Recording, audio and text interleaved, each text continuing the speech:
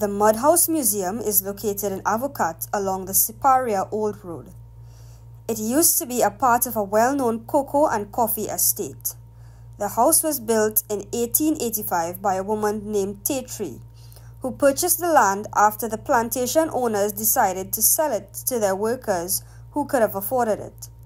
The idea of preserving the Mudhouse as a museum came from one of Tatry's descendants, Ramkumar Chatur. It was a dwelling house or plantation house where the family and workers stayed together. The family would stay inside while the workers slept outside. The museum gives us insight as to how life in Trinidad was in the 19th century, post-indentureship. The Mudhouse was made entirely out of clay. The clay mud was mixed with cow dung to bind it and then compressed to build smooth walls. Ever so often, the walls were pasted with a mud and cow dung mixture and smoothed out as a means of preserving the structure of the walls. This process is called leaping and is all done by hand. The floors of the place were treated in a similar manner. We start our tour by going through a little wooden door. Although the sun outside is excruciating, something about this mudhouse is very cooling. As we move to the left, the first thing we see is a coconut broom.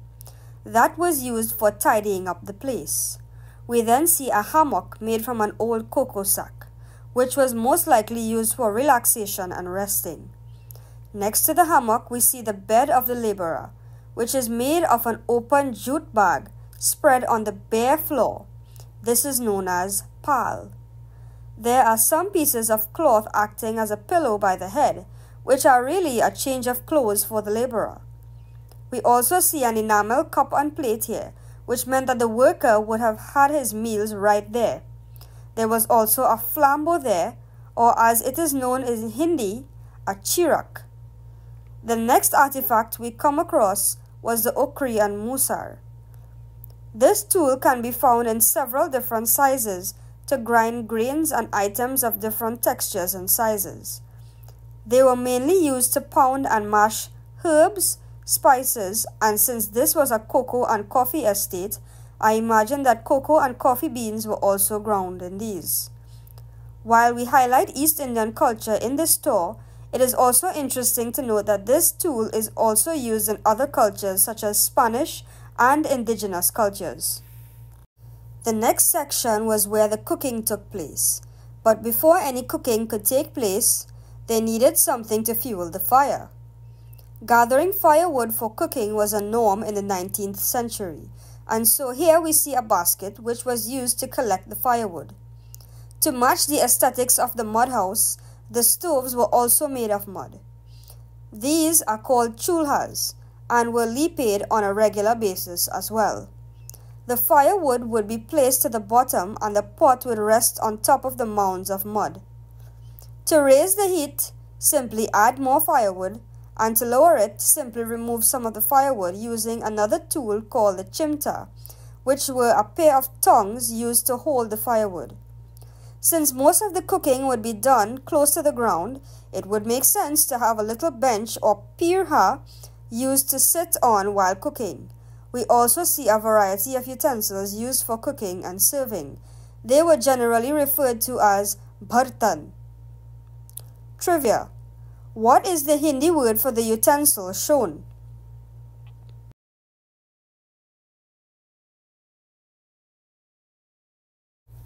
We then move on to see the various uses of coconut.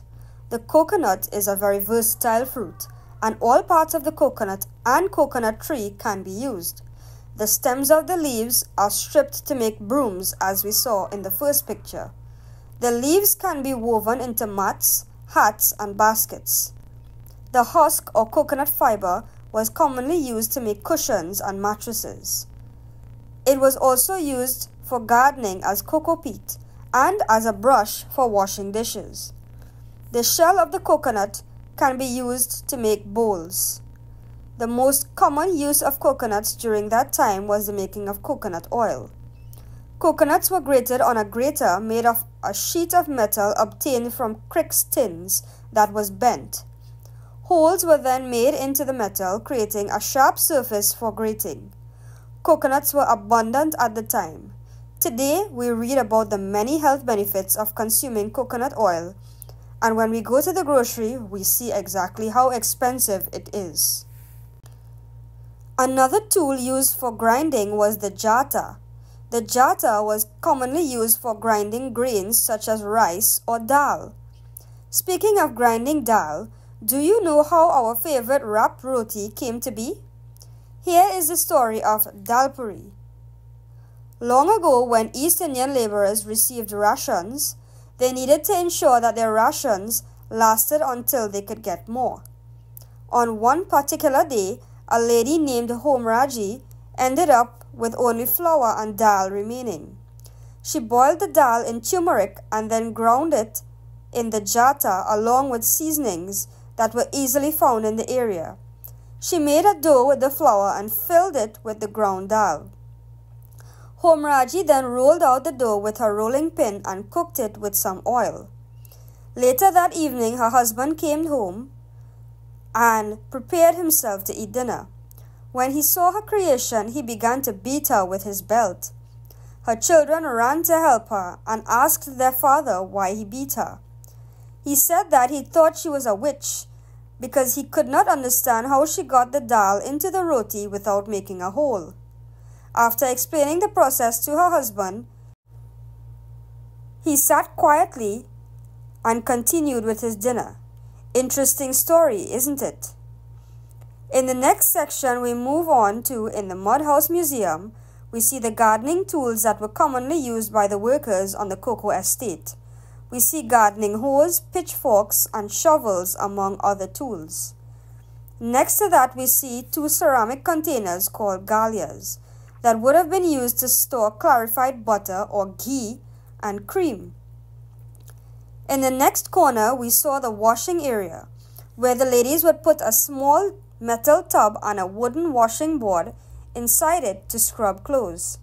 They did not have washing machines back then, so it all needed to be hand washed. The East Indian indentured laborers at the time wore simple clothes made of cotton. They had limited clothes, so the clothes needed to be washed every day. The men wore dhotis and kurtas, while the women wore ghangras or skirts and cholis, tops, and dupattas or scarves. To mend or sew, there was also a Singer sewing machine available. As we moved on, we saw a model of a Naparima boys' school uniform. This was the school that Ram Kumar went to.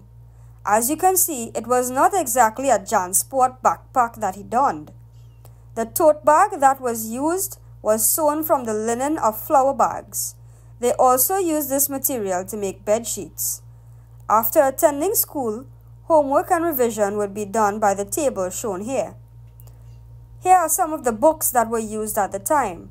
And if you did not finish your homework and revision by that time, it got dark. You have no fear. Kerosene lamps were used to illuminate the place and provided light to study. This was a Hindu home, and so a special area was set aside for religious activities. The seating for the priest and worshippers were arranged according to Hindu rules, and paraphernalia used for conducting Hindu prayer ceremonies were also on display. Various pictures of Hindu deities were hung on the wall and would be worshipped every day. Indian music was something that was also brought down by our East Indian ancestors and have a great influence on local music today. One instrument that they brought down was the harmonium. The harmonium was actually invented in Europe to be a more compact version of the pipe organ, but was adopted by the East Indians because of its portability and the lack of need to tune it. Another instrument that was brought down was the dholak. This is a hand drum with two sides that is mostly used to accompany folk songs. The last set of items we see in the corridor is an assortment of bottles, but these bottles were used to make flambeau for use in the night time or in the dark. The bottles would be filled with pitch oil, and then an old piece of cloth would be torn into strips. One end of the cloth would go down inside to touch the bottom of the bottle, and the rest would be used to stuff up the mouth of the bottle. Once the entirety of the cloth is drenched in the pitch oil, it could be lit and used as a lamp or flambeau. Before workers came to use pitch oil, it was more common for them to use coconut oil. But that's not the end of the tour. Aren't you curious to know what's behind the door? Let's find out. The inside of the Mudhouse was more intimate and cozier. This was where the family would sleep after work and school. There were 2 bedrooms in this house, each of which had a bed. Under the first bed were some enamel items called the night nurse. This was used during the night time, should in case someone needed to urinate during the night and did not want to go outside. Did you notice that there were no washroom area in this house? There were cavities in the walls of the house called takas, which were used to store items such as jewelry and even money. There was also a wicker basket that would have been used to store clean clothes. Laid out neatly on the beds, we also saw some common articles of women's clothing. In the next bedroom, there were men's clothing on the bed, and on the floor we saw some suitcases. Long ago, they were called grips. The blinds separating the 2 bedrooms display a wealth of information about the family that occupied the house and gives a detailed history. It's definitely worth a read.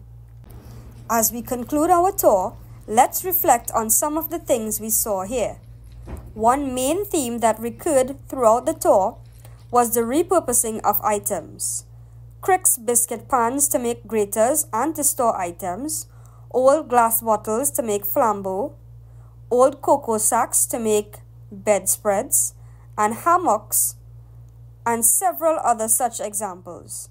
Mrs. Rajwanti Bullock, one of the museum's caretakers, indicated that this was what it was all about, building a life out of nothing. Here at the Mudhouse Museum, you can also arrange to participate in activities such as chulha making, and you can even learn more about how cocoa was made on the estate. Currently, the Mudhouse Museum is owned and run solely by the Ram Kumair Chatur Memorial Trust. They have no assistance from the government, yet they strive to keep the legacy alive. Their hope is to become self-funding, but as it is, things have become difficult.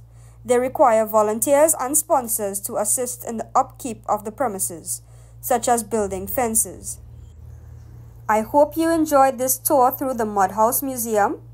Again, this tour was just a little taste of what it really is. However, if you want the real experience, feel free to contact 776-0753 or email mudhousemuseum@yahoo.com. Until next time, take care.